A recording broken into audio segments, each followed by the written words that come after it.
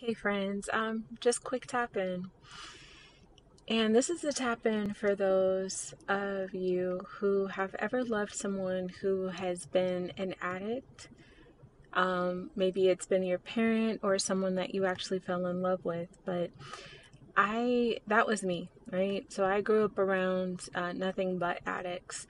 And when I became an adult, I was very codependent and very much someone who was also attracting addicts in my life. Surprise, surprise, right? Because we often will continue to choose partners who mimic what we were around as children until we heal those harmful cycles.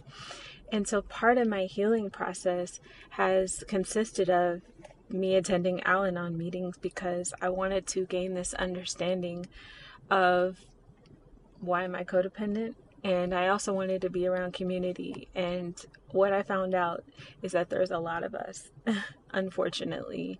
And that codependency is definitely a byproduct of being subjected to those who are substance abusers because you wanted to be their caretakers so that they would be okay. You got to stop that shit. Also, knowing that their addiction is not your fault and that their addiction is always going to win because it's a disease. And until that person decides that they're going to heal, they'll always choose their addiction over you. It's not personal. It hurts so badly, but it's not personal. So the best thing I've learned so far is that I have to continue to engage in self-care, continue to heal my codependent patterns, and to love that person from a distance and let them be, and choose myself, choose myself, choose myself. Yeah, so I hope that's helpful. Choose you, choose your healing. Don't take their addiction personally.